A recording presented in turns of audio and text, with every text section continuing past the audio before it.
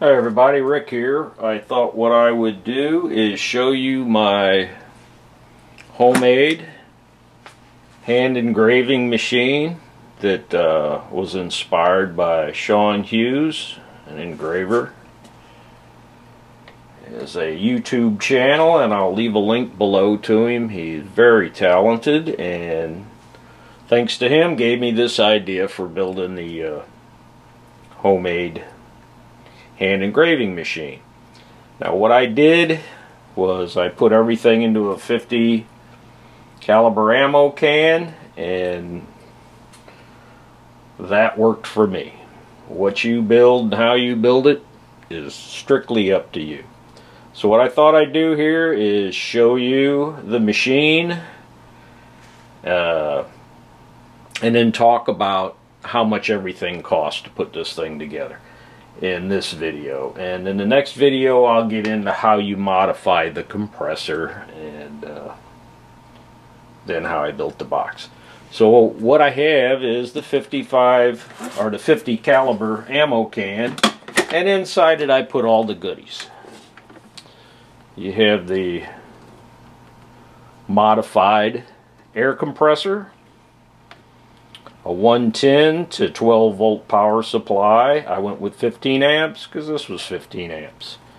I've got a 80 millimeter PC fan to keep everything cool, a speed controller, power switch, and a light. And there's room for other mods. I also have the plug-in for the foot switch, and I'm going to put another plug-in for a 12 volts. If I want to run off a battery or a cigarette lighter, I'll just be able to plug straight in and run it from there.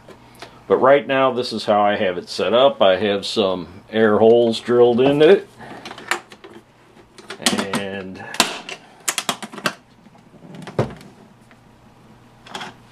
PC fan where I plug in my foot pedal.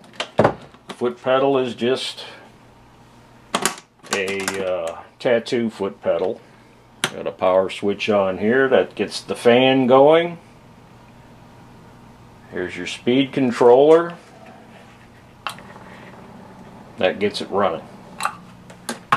Now when it's running, I can step on the foot pedal.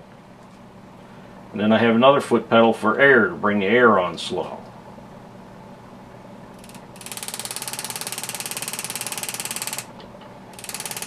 So you have more control over the graver. So what I've done with it, I've been able to engrave. This is 4140 chrome moly steel. It's the breech for one of my cannons, and I was able to engrave my logo into it. So this thing works. It's very impressive. I'm glad I learned how to do this, because now I can embellish my cannons. I transfer the image that I want to engrave using a laser printer. Shaun Hughes' website also shows how to do that, but it works very well, and it just doesn't rub off. Very easy. It would take acetone or something to wipe it off. And I've engraved my logo onto some brass items just to play with the transfer and the engraver. So I'm very impressed with what you get for very little money. Now, let's get into the cost of this thing. I built this with an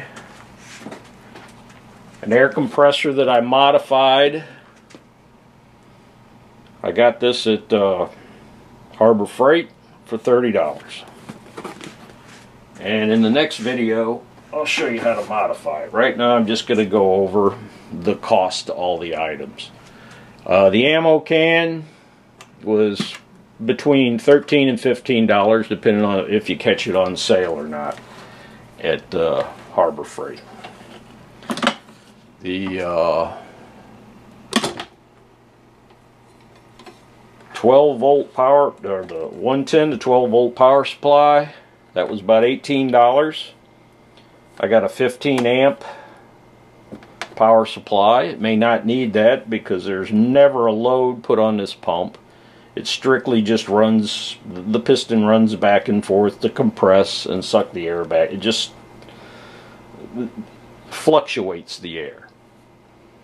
It just pushes the same air back and forth. So there's really never a load put on this. Now, if you engrave for long lengths of time, it may get warm. I don't know. I've never engraved with it that long. Plus, I've got the PC fan in there to help keep it cool. The motor controller, 12 volt motor controller here.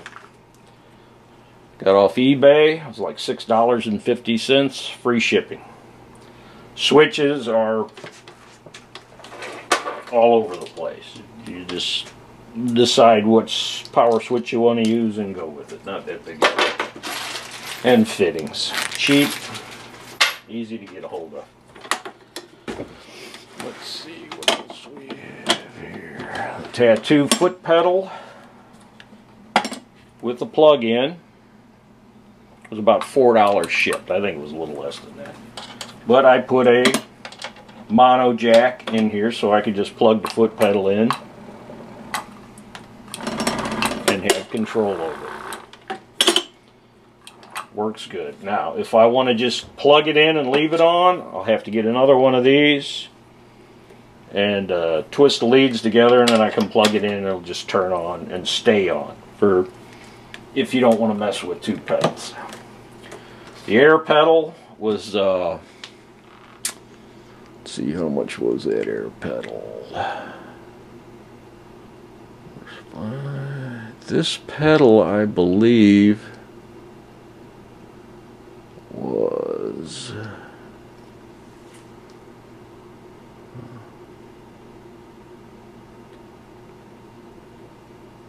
I think this was a little more expensive. It still wasn't too bad. But I'm going to go, I don't know, $13 on this. It wasn't that expensive. Didn't need to plug that hole. Unnecessary. I've built a few of these now.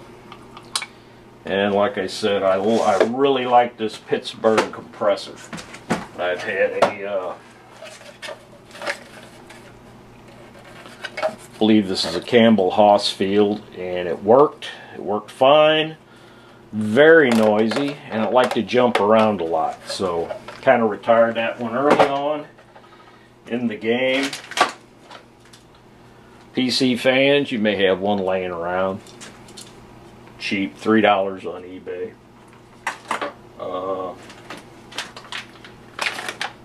That's the power controller, $6.50. Here's the power supply. Said it was $18 off eBay, and just Mickey Mouse parts here.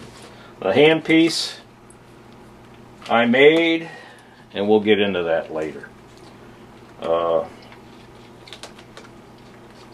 I just wanted to show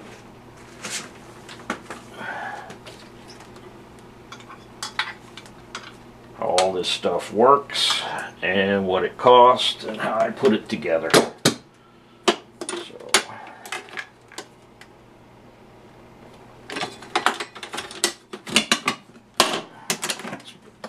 Floor.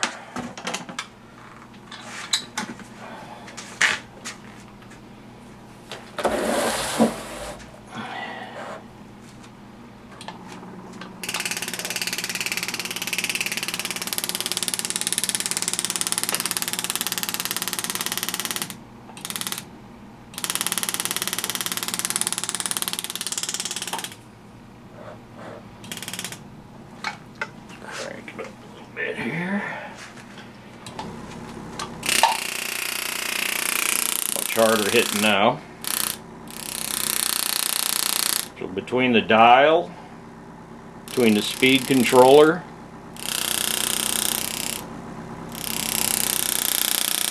and the foot pedal, you've got control, and control's more important than power. So let me try to do something here.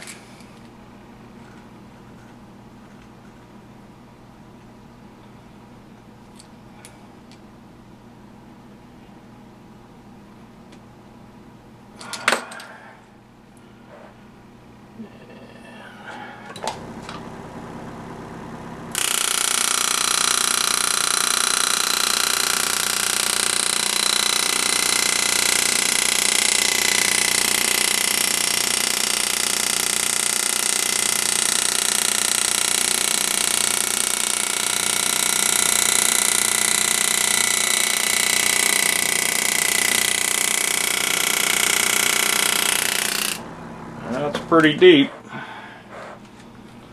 So it does a fantastic job.